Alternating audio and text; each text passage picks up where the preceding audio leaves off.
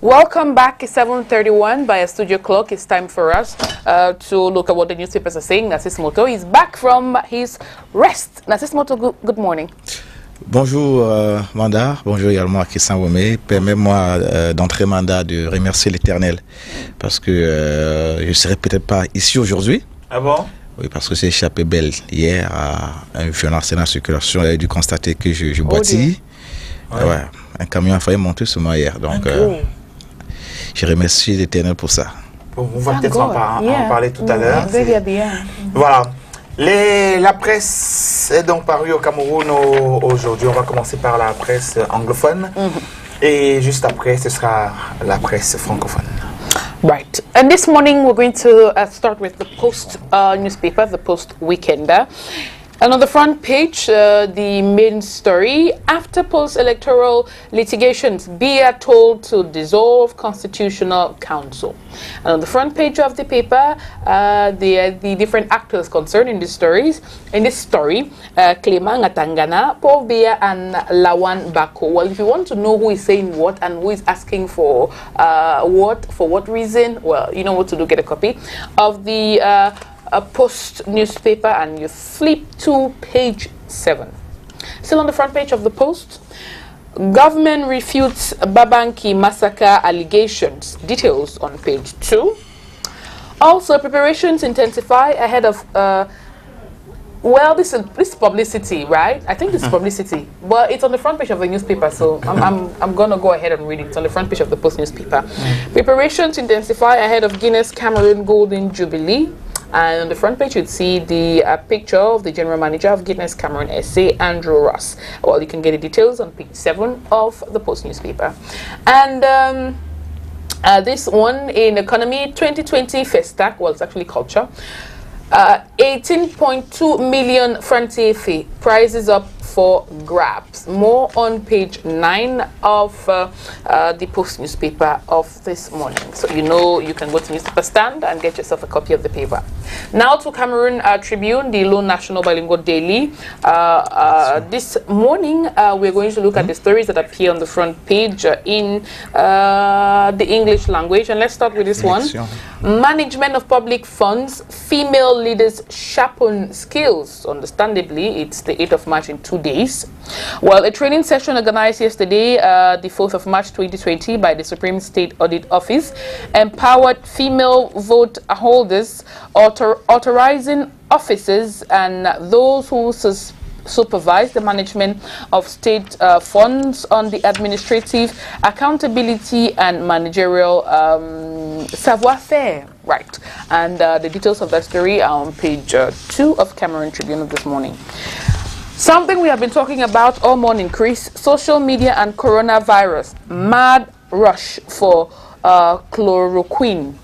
Okay, well, you can get the rest. You can get the details of that story on page 16 down to page 17 of Cameroon Tribune of this morning. And well, that does it for this first part of the Press Review. Good Morning Cameroon. You can get the rest of the stories and copies of the newspapers at any newspaper stand or newspaper kiosk. You can also subscribe online and read. Now it's time to turn attention to what the papers are saying in the French language. Business of Nasismoto and Christian Womé. Oui, bien sûr. Là, on va s'intéresser à ce que les journaux parus en français nous proposent comme actualité aujourd'hui. Et l'actualité majeure, c'est donc l'élection des grands maires, donc on dit souvent les super maires, voilà, je préfère dire comme ça, les super maires, dans toutes les villes du Cameroun, en rappelant que hier, Douala a dormi avec le nom de son nouveau super maire. Tout à fait, Christian Womé, je fais bien de le rappeler ce matin. Une très longue journée, d'ailleurs, on en a eu 2. Il a donc fallu la journée d'hier pour qu'on soit tous fixés sur le nom du maire central de la ville de Douala. On en parle donc avec la presse ce matin. On commence avec Mutation, le quotidien camerounais qui a subodore donc un chaos au sein du Rassemblement démocratique du peuple camerounais. C'est d'ailleurs l'information qui barre la une de ce journal. On peut lire: l'élection des maires de ville remet en lumière la fracture entre le sommet et la base du parti au pouvoir. Et le journal qui nous invite donc à lire son reportage ici à Douala, et l'analyse également à partir de la page 8. Et puisqu'on parle d'élection au Cameroun, on reste avec mutation au rez-de-chaussée qui fait un lien avec la crise anglophone et législative partielle. Les vérités de Adamou Moussa sont à découvrir à la page 7 ce matin. Rendez-vous donc en kiosque pour en savoir davantage. Quotidien Émergence est également disponible en kiosque ce jour. Avec ce journal, on pose une question. Mairie, qu'est-ce qui change avec les nouveaux maires des villes? Voilà l'interrogation que pose donc Quotidien Émergence, avec une possibilité de réponse dans l'une de ces pages ce matin. On ne perd donc rien à faire un tour en kiosque. Et Réalité Plus en parle, mais d'abord Yaoundé, Françoise. On parle d'abord de la capitale politique, tout à fait, où Tibi Vouna est vu comme un bâtisseur exceptionnel, et même si il n'est plus aux affaires. Le journal indique qu'en 14 ans, Gilbert Tibi Vouna, délégué du gouvernement près la communauté urbaine de Yaoundé, a battu un travail énorme et incommensurable malgré les blocages de tout genre, l'incivisme des populations, l'esprit rétrograde des habitants et le budget réduit de la communauté urbaine. Ces derniers a sorti Yaoundé de l'archaïsme, de la poubelle et de l'anarchie au niveau des constructions, indique donc Réalité Plus ce matin, qui fait un focus sur ce dernier ce matin. Eco matin également en parle.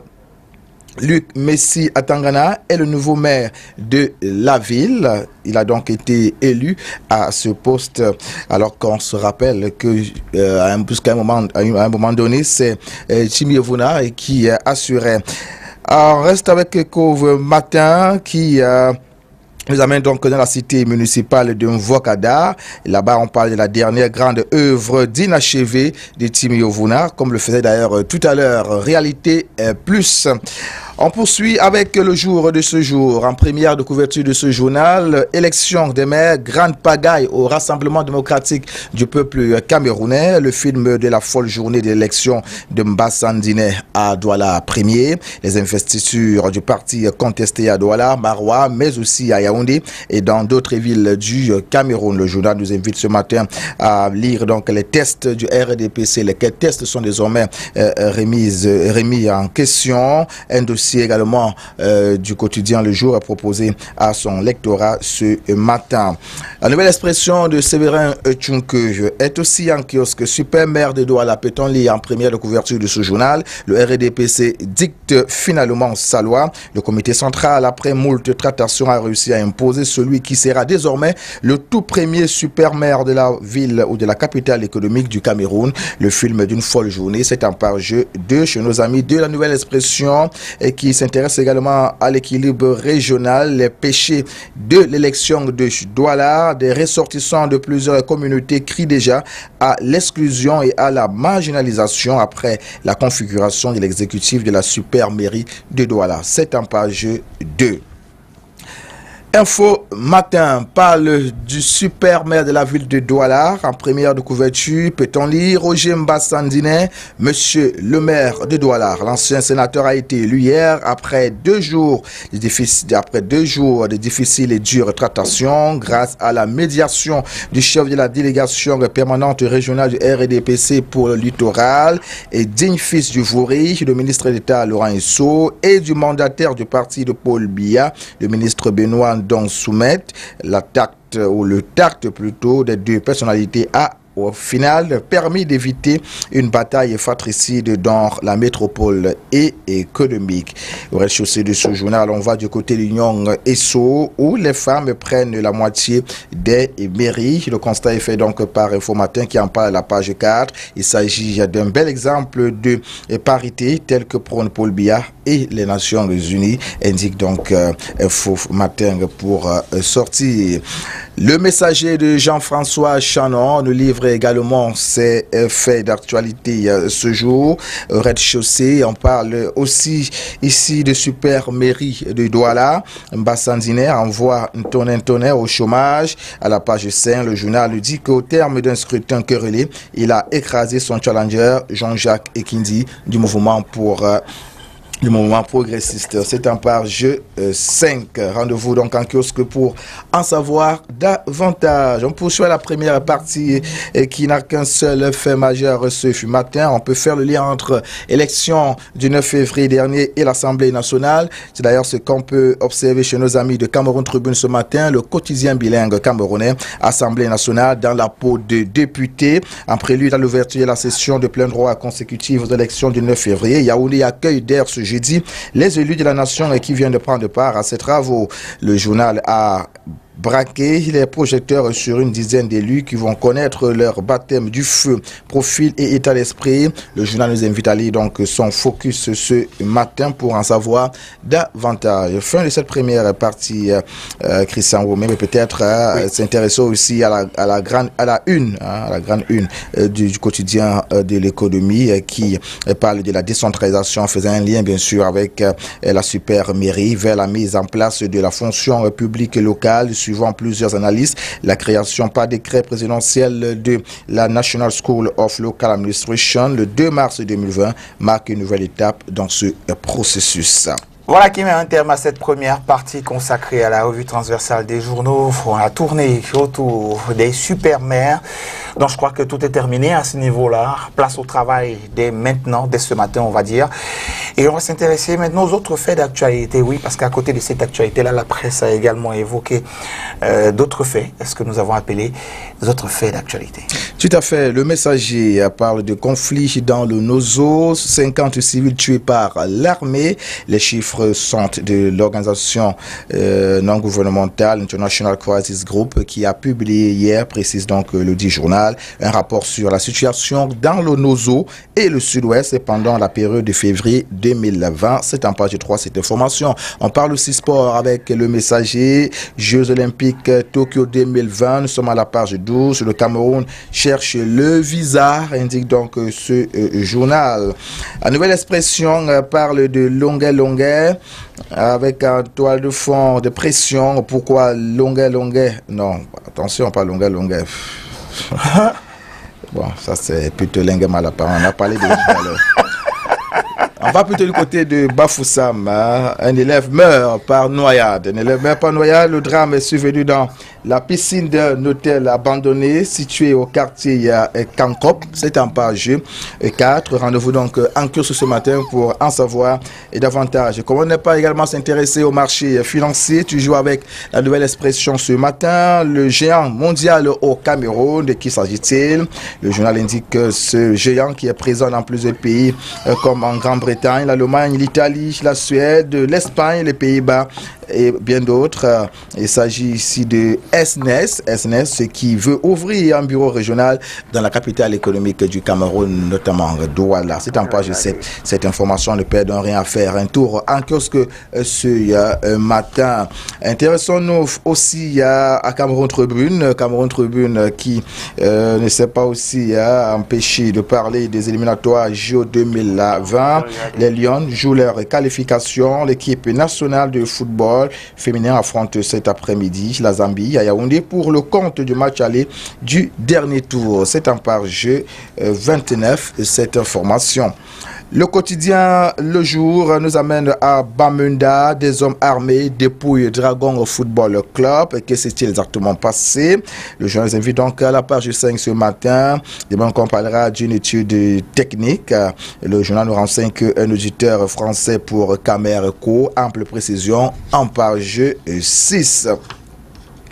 Quotidien Émergence parle de la crise anglophone. International Crisis Group charge aussi l'armée camerounaise. Incubation des entreprises. Ça se rez-de-chaussée. Le Cameroun sollicite le soutien d'Israël. L'information est contenue dans l'une des pages du quotidien disponible en kiosque ce jour. Voilà, donc Christian Romé, ce qu'on peut retenir des autres faits d'actualité et de la revue de presse, livraison de ce jour. On aura fait le tour ce matin. Il y a certainement bien plus de journaux que ceux que nous avons reçus aussi ici sur cette matinale ce jour. Donc rendez-vous dans les kiosques à journaux autour de 8 heures. C'est dans très peu de temps. Alors, René Narcisse Moto, hier on vous a eu en direct ici au téléphone pour essayer de comprendre un petit peu la situation au niveau de l'élection du super-maire. C'était hier, parce que vous l'avez encore appelé il y a un instant, on a passé plus de 24 heures pour finalement décider de qui sera, bon je dis décider, pour élire le maire de Douala. Alors finalement, décision ou élection à la fin? Qu'est-ce qui aura motivé, ou alors comment en est-on arrivé au désistement de Lengue Malapa et des autres candidats?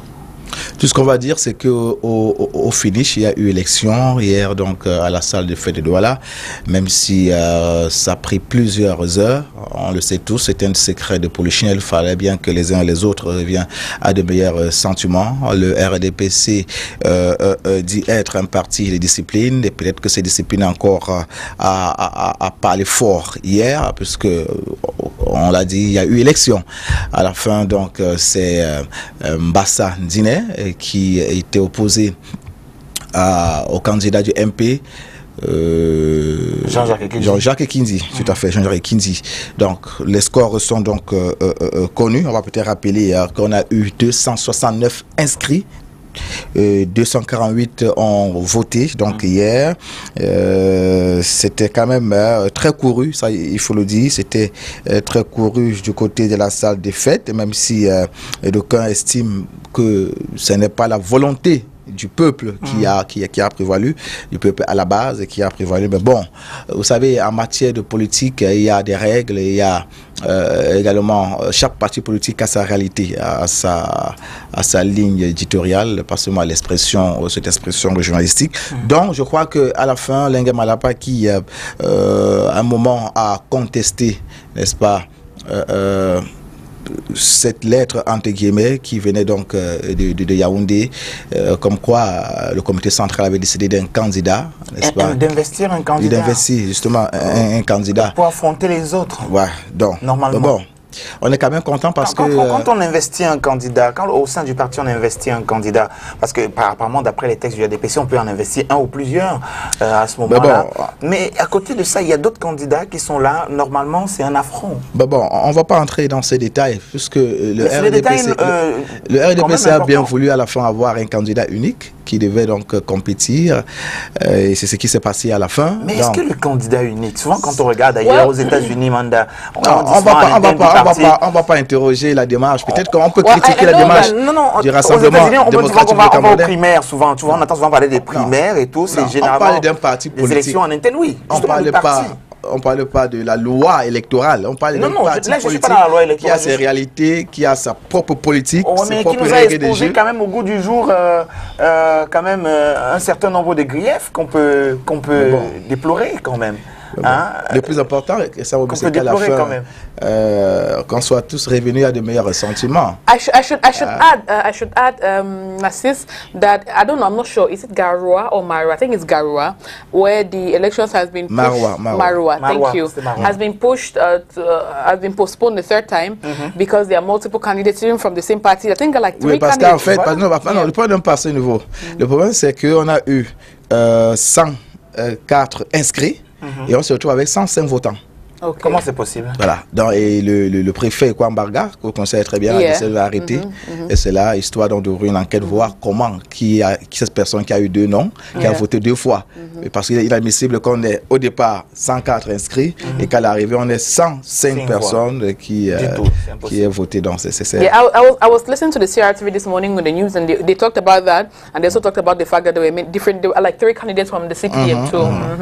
Well, like you were saying, it's internal politics, and we're all not the politicians. Oui, mais il s'agit de la gestion de la cité qui n'a rien à voir avec un parti politique. Moi, je suis désolé. C'est là où moi j'ai un problème parce que je suis un membre actif de cette société, d'accord, au même titre que tout le monde dans cette société.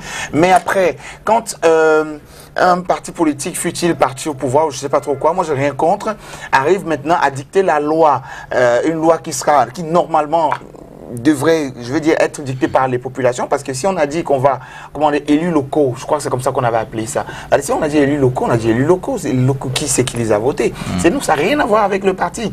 Et qu'on nous parle tout le temps de, ouais, en matière de politique, excusez-moi, les citoyens de Douala ne sont pas tous politiques, mais exigent quand même un certain nombre, un minimum, pour pouvoir mieux vivre dans leur société. Exigence de ces personnes-là, il faut le dire, qui sont peut-être des personnes politiques, mais attendez, ce n'est pas la politique, cette politique-là, ou un parti politique qui normalement devrait gérer notre cité. Il faut qu'on arrête. Moi, le sénateur, ancien sénateur Bassadine, je le connais un peu, j'ai entendu parler de lui, c'est un homme d'abord très effacé, j'ai peut-être travaillé avec une seule fois. Et d'après les témoignages que j'entends de lui, de certaines personnes quand même, c'est quelqu'un d'assez travailleur. Ça, c'est bon à savoir. Mais après, dans le positionnement, on a l'impression qu'on est venu déposer quelqu'un. On a dit, OK, ici, on dépose quelqu'un et on commence à nous sortir des queues internes disciplines du parti. Mais c'est des mots à la con. Il faut nous laisser. Bon, heureusement, moi, ce que tu as reconnu que c'est un bosseur. Non, non, il a maintenant, on va dire ça. Il a une responsabilité énorme, un poids énorme. Voyons donc maintenant si il aura les mains libres pour gérer. Ah oui, bien sûr, c'est là cette grande ville. On a parlé de décentralisation. Voyons comment cette décentralisation va suivre son bonhomme de chemin dans la capitale économique. On parlait donc de ces enjeux économiques. Douala, on le sait tous, c'est d'ailleurs la ville la plus riche du Cameroun, il faudrait encore le préciser. Donc, voyons comment les choses vont se passer. J'ai foi en lui. Et en matière de compétences, il est compétent. Il a au niveau qu'il faut. Bien sûr. Maintenant, il est très effacé aussi, c'est bien. Bon, c'est peut-être un choix. Ouais, c'est peut-être un choix. Comme disait quelqu'un hier sur un plateau de télévision, on aurait bien voulu qu'il soit plus un homme politique qu'un administrateur. Parce que quand on parle des mairies, c'est la politique. Elle dit que la gestion d'une cité doit être remise aux mains des politiques. Mais vous avez fait un technocrate en ce moment. Voilà. Mais maintenant, allons donc voir. Allons donc voir si effectivement. Allons voir s'il est technocrate et qu'il a une vision de notre cité et qu'il arrive à réaliser. Allons donc voir maintenant. Tout à l'heure, tu as dit qu'il était quelqu'un d'effacé. Allons donc voir maintenant s'il n'a pas l'étoffe nécessaire politiquement parlant pour pouvoir gérer. De toute façon, le maçon il se juge au pied du mur. Il doit avoir l'étoffe politique. On verra bien. In any case, we wish him the very best. We wish tout est politique. En matière de gestion d'une cité. C'est très mal la politique chez nous. Peut-être ça, on peut encore te le concéder. On fait très mal la politique. Ça c'est clair. C'est un point de vue et je crois que je devrais le respecter. Donc je préfère qu'il reste l'homme qu'il est. L'homme qu'il est, pas l'homme politique qu'il est, l'homme qu'il est, et puis le reste, voilà. Right. Narcisse Moto, away from the politics, your well-being. You came in here this morning, not, you know, I was going to say something about it, but I chose not to, and it turned out that there was actually something wrong. What happened? Do you mind sharing? God is wonderful, man. Yes, because I can't even, I don't know, I'm finding myself here today, I don't even know, how was it possible? So I got up very late first because the pains that I'm having it's not obvious for somebody I'm so sorry to hear that. I have to go to the hospital. I think I need to do an X-ray. Absolutely. Because I have some pain seriously. So I was going to somewhere yesterday, everybody knows what we're making news yesterday, this election. So though yesterday was my day off, but at least I needed to be in the heart of history. Yeah, that was it. So on my way to start the fete, I had to board a bike, traffic moving with the vehicle in Douala is not obvious. Yeah. Even yesterday was very crazy, tight. So serré. So on my way after deux églises, after we negotiated that bend, going straight now to start the fete, I don't know. There's another bike that was coming towards opposite direction, not even opposite. En français, on dit excentré, côté excentré de la route. From Rupo. Yeah. We don't know. The bike man, the guy was carrying me, suddenly saw the guy in front of him. Wow. The time to break down was late. I found myself, I don't know what happened, the shot. My eyeglass, I got it 50 meters from, more than 50 meters from where the accident occurred. My phone was somewhere else. My trouser was torn away. I was almost naked, and my leg was. I can't even remember how it happened. So people came and got me up. You know, I was walking yesterday very well. You know, immediately the pain was not. Yeah, adrenaline makes you don't feel anything. So I went home to change my dresses, and I went back. You know, I went back. Everything was going on normally. So when I sat, we're discussing, you know, waiting for the vote to start. You know, I just decided to get up a little bit to answer a call. I could not get up. I could not get up. I could not even move. I was having pains. There's somebody carried me back to my home. So all I was not even present during the. I was only getting information through phone calls or the casualties. I'm so sorry to hear that. I'm up. Yes, but you should definitely see a doctor. No, it's of course. It's important. Somewhere, you know. So but you don't know what's happening the inside. You don't know. They need to check it to make sure everything is okay. It's always a good idea. I will not die. No, you won't. Not even now. Not even tomorrow. Okay, bro. We're happy you're alive. We're happy you yes. be here. That's why I'm thanking God. You know, he's a wonderful person. Yeah. Donc on va se retrouver demain, René Narcisse Moto, Inch'Allah. à la même heure. Il sera donc 7h30. Maintenant, on va prendre une petite transition, ce sera en musique. On va se retrouver pour la deuxième partie de notre show. Restera là, Adjara Ali pour le news. Et à la suite, on aura le coach Bertin Schindler avec qui nous allons poursuivre bien sûr notre discussion, souvenez-vous, sur les facteurs de pauvreté qui nous empêchent de réussir et qui nous empêchent bien sûr de réussir dans nos affaires. À tout de suite.